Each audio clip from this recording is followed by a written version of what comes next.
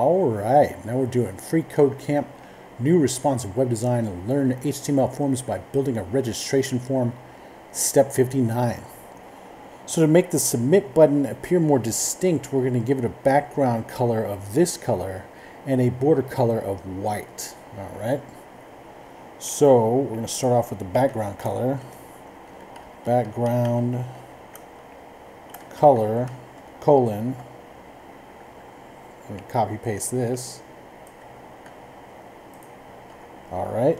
Semicolon. All right. Now it's this color. Then we're going to have border color white.